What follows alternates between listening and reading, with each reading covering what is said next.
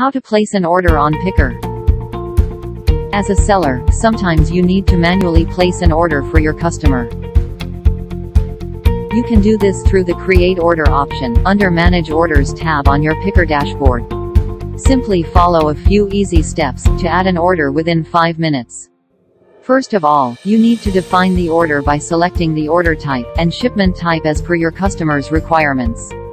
Orders can lie under various weight slabs, categories, and can be either forward shipped from your warehouse to your customers or reverse shipped from your customer back to your warehouse.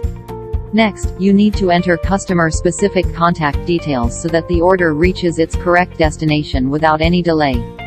At last, fill in the required order details including items dimensions and weight, SKU, stock keeping units, price, quantity, etc. You can review all your entered details and edit before you proceed to place the order. As soon as you click on Place Order, your order will be created and the details for the same will be visible under the All Orders tab.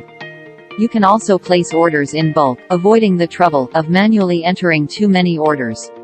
Simply upload a CSV format file containing all the necessary order and customer details.